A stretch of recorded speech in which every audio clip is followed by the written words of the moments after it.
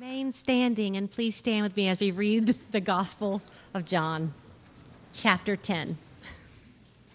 Verily, verily, I say unto you, he that enters not by the door into the sheepfold, but climbs up some other way, the same is a thief and a robber. But he that enters in by the door is the shepherd of the sheep.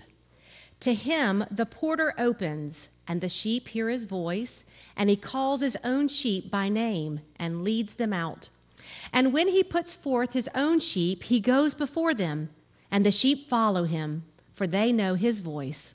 And they will not follow a stranger, but will flee from him, for they do not know the voice of strangers. Jesus spoke this parable unto them, but they did not understand what it was that he spoke unto them. Then Jesus said to them again, Verily, verily, I say unto you, I am the door of the sheep. All that ever came before me are thieves and robbers, but the sheep did not hear them. I am the door. Whoever enters in by me shall be saved, and shall go in and out and find pasture. The thief comes not but for to steal and to kill and to destroy the sheep. I am come that they might have life, and that they might have it in abundance. I am the good shepherd. The good shepherd gives his life for the sheep. This is the word of God for the people of God. Thanks be to God. Be seated. Surely this is the day that the Lord has made. We have come here to rejoice and be glad in it. My prayer is today that you would come with whatever burdens you bring, whatever fears you bring, whatever anxieties that you bring, and that you lay them down at the altar of God, that you can walk out of here knowing that God is in control, that everything is going to work out by the power and grace and mercy of God. So I pray that you can go out here just a little bit lighter than you come into this place. Probably one of the most prolific images that we have of Jesus is as a shepherd. A lot of artwork over the centuries have been Jesus standing with a staff in the midst of a flock of sheep. Without a doubt, the 23rd Psalm is no doubt one of the most known and beloved and recited and memorized poems of the Psalms in our history. Some of the most famous artwork, and just our culture is just saturated with images of Jesus as the shepherd. In fact, the word Latin, the word shepherd is pastor in Latin. The notion of pastoral care comes from the very idea of a shepherd leading his flock and caring for his flock and reaching out to that little sheep that gets in trouble. I am one of those little sheep that get in trouble occasionally. There's two I am declarations in this text that I want you to take particular note of. And the first one's in verse 7 that says, I am the door.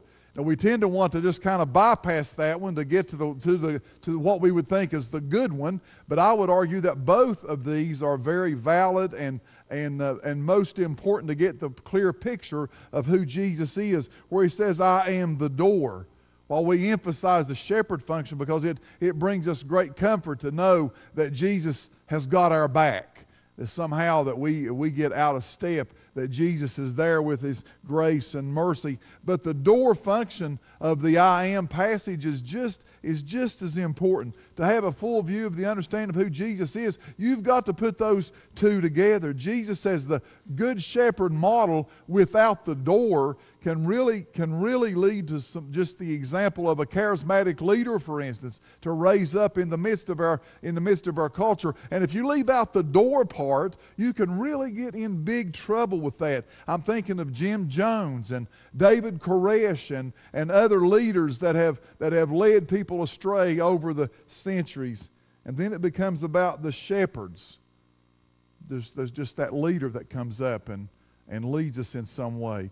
You won't go down that pride-filled road by recognizing Jesus as the door. If you see Jesus as the gateway, the passage, then it all becomes about who Jesus is. So you're able to put those two together, that it's through him. Jesus is the way. So we're called to live into who Jesus is, not just a charismatic leader of some sort. Jesus as the gate and the shepherd show us the very personal nature of the relationship that God wants with each one of us. The gate and the shepherd have no meaning without the community of believers that's supporting and surrounding and engulfing who Jesus is. You understand, our whole lives are to be focused and centered upon who Jesus is. Ultimately, that's the image of our community that's presented here. The community is identified.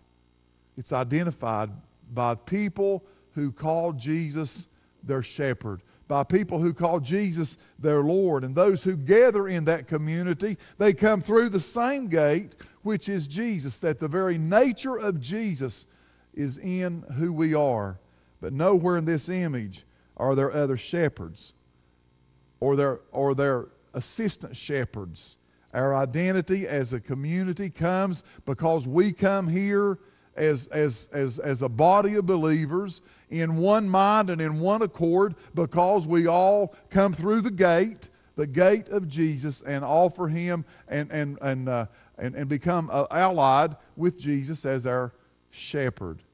I was thinking, when I say that, in one mind and one accord, I read an article just the other day. I don't remember the pastor's name who read it, but the title of his article was "Pastoring in a 5-4 World." And I think we're living in a very deeply divided country right now. We're deeply divided, and it seems like that everything is 5-4. All of our Supreme Court decisions, they're 5-4. You understand, for every you might win the case, but there's 4 people that are against it. So how do you pastor people in the midst of that? Well, I would just share, as we come together, that when we keep our eyes focused on who Jesus is, when we keep our eyes focused on coming through the gate and the relationship that Jesus has with each one of us, I would say pastoring in a 5-4 world is no different than pastoring in any other world, because that's not our world. Our world is a community of grace, a community of faith, a community of peace, where we come together in one mind and in one accord around who Jesus is and not who you are. I say that's an amen. So I say pastoring in a 5-4 world is no different than pastoring in any other world. By coming through the gate, that's what makes us the people of God. That's what makes us a peculiar people. We're not like the rest of the world. We love people that are hateful, and we love people that are spiteful toward us. We love people that are unforgiving and unlovable. That's who we're called to be. That makes us peculiar in the eyes of the world.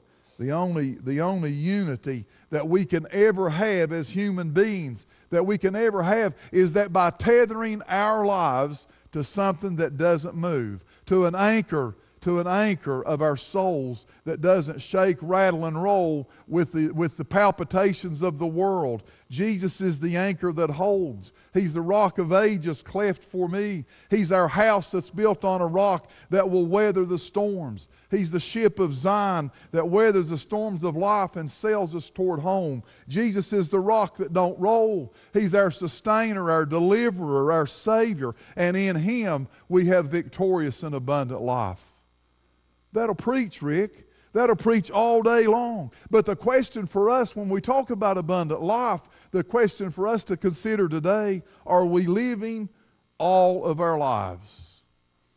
There's a big difference, trust me. Any doctor in here can tell you that there's a difference in living and being alive. There's a difference. Some people live a partial life instead of their whole life. Some people have things in their life that causes them to spit and sputter like a car that has water in its gas. I remember back in 1975, my brother-in-law bought a brand new Cadillac, and it was a big old blue land yacht. Had the largest motor ever put in a stock car in the country's history. It was a 550. The motor alone was huge, but he didn't drive it very much. It had 3,000 or 4,000 miles on it, and in 1980, his mother died. And he come to me and said, Rick, I want you to drive the family to the cemetery, which is in Branchland. That's in Lincoln County. That's about a 2-hour drive in a processional in this big blue Cadillac. And there I go. He said, well, Rick, you better go test it. Well, I had to get jumper cables because he didn't drive the car. He sat out there till the battery was out. I got jumper cables. I got the car running and pulled out on Buffalo Creek Road, and there it go, just spitting and sputtering around. I couldn't get it to go anywhere. And finally, I got up on this big straight stretch, and I put my foot, I think those have carburetors. I put my foot in it, the carburetor. I jammed that thing to the floor, and that looked like an O'Malley diesel engine. For about a minute or so, the black smoke rolled out of the back of that car. And you know that car, after about a minute of blowing smoke, that car just purred right down. And you know I didn't have a bit of trouble out of it. You know what? We've got things in our lives that are that way, don't we? We get carbon built up, anxieties and fears in our lives that God never meant for us to carry around in our lives. We get that stuff built up in our lives, and it causes us to spit and sputter. It causes us not to be effective. It causes us to not have the life and abundant life that Christ has for us. We wish we had somebody that just could come along and stick their foot in my carburetor sometime. Just to get that junk blown out of our lives. Have a mechanic to come and clean up our lives. Clean the engine up. Restore it to full power. Understand, a 550 engine has got a lot of power. Understand, Christian, you've been given tremendous authority, tremendous power to walk in the newness of life in this world. In spite of all the junk that's going on, you've been given a 550 motor, and most of us are running around on a Volkswagen engine. Just barely puttering and sputtering along, just trying to get from one day to the next. And we've been given power and authority to walk in the newness of life in Jesus Christ. Remember where the gate is, though. You got to go through Him. Remember who the shepherd is. You got to look to Him as your source of power. Clean out the engine. Restore it to full power. For Christians, we call that the gift of salvation. That's what that means. All of the Gospels, Matthew, Mark, Luke, and John, they use life and salvation synonymously. It's the same word in their book. Jesus has made it His business to give us abundant, full, free, victorious, liberating life. He has given that to us. I want to mention a few things that are particular problems that tend to rob us of our lives. First is self-centeredness. The whole universe revolves around you and your needs. You can always pay attention to that when people are talking, how many times they use the pronoun I. That's always a red flag. In Greek mythology, Narcissus wanted to love someone, and he asked the Greek gods to give him love. So this Greek god placed a spell on Narcissus, and the first person you see, you'll fall in love with. And as he left where he was standing, he crossed a pond. And that pond was one of these real crystal clear ponds. He crossed on a bridge, and he looked over in that pond and saw himself. And he fell in love with himself. Narcissus wouldn't leave the bridge, and he died of starvation. We get our term narcissistic from that. When a person can't take their eyes off their self, you will die of starvation. Jesus is continually saying to you, he that finds his life will lose it, and if you lose it for my sake, you'll have life. He's continually telling us that. In Christ's alphabet, the letter I is always placed second fiddle to you. Just look around you at your friends and family and notice who is the unhappiest. Who is the most miserable people you know? You'll see their life is bound up by their self. Misery is close to the word miser. But the ones who are living life to its fullest, they're the ones who have listened to Christ. They've lost themselves in other people and other causes, and especially in God and the kingdom of His Son, Jesus our Lord. They've lost themselves. They find themselves not looking inwardly, but always looking outwardly. The second major enemy in our lives is personal resentment. Somebody wrongs you or steps on your toes, you resent it. You feel that justice demands that you get even. So you hold a grudge. Hatred is a thief that Jesus describes that comes to kill and destroy. How many times have I seen people carry grudges against other people that have been hurt in some way? But you know who hurts the most in every situation? You do. It's said that a rattlesnake, if cornered, will sometimes be so upset that it will bite himself. You realize a rattlesnake can bite himself and die from a snake bite poison? Snake bite. Did you know that? I didn't know that. It looks like they're carrying that stuff around with. It looks like they could drink it, don't it? But they can bite themselves and destroy themselves. That's exactly what's harboring of hate and resentment is. It's biting yourself. It's hurting yourself. We think that we're harming others in holding these grudges, but we're doing deep, in some cases, irreparable harm to ourselves. We dig our own grave with grudges. Jesus tells us to ask God to forgive us as we forgive those who have wronged us. How many times do you do that, preacher? Well, Jesus answered that too. Seemed to be no end of it. He said 70 times 7. Love your enemies. Do good to those who hate us and pray for those who despitefully use you. Love is not a luxury, but a necessity of your salvation. I want you to do so. Let's close your eyes just for 1 second. Just 1 second. I want you to get in your mind somebody that you don't particularly like. Maybe somebody that has done you wrong. I want you to realize with your eyes closed, I want you to know that you are called to love that person to the point that you would die for that one.